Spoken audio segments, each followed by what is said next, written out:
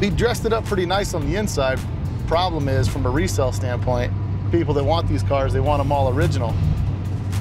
I definitely dig the look of the Riviera, but there's a lot of issues that Bill and I came across on the test drive. We're just gonna have to see if we can get this thing for a decent price. All right, so what'd you think about it?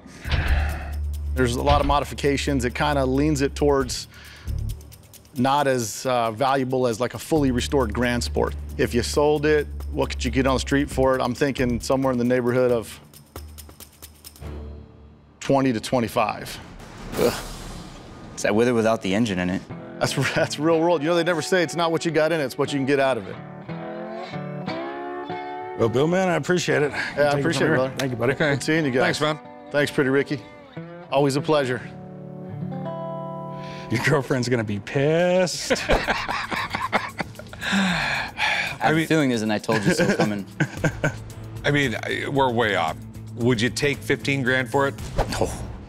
15? That's the problem. I mean, first off, you way overpaid. I mean, I think what happened was you saw this car, you absolutely fell in love, and did zero research when you went out and bought it. Zero, but maybe I should have done a little more. Just take 20. That's all the car's worth.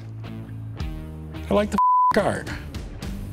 Corey, if you spend that kind of money for this car, it's yours. It's not the shop's. You don't know what you're talking about. Go inside.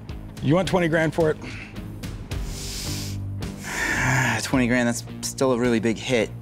How about like 35?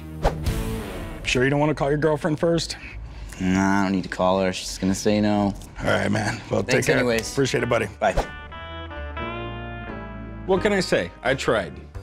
At least when I go home tonight, no one's making me sleep in the back of that car.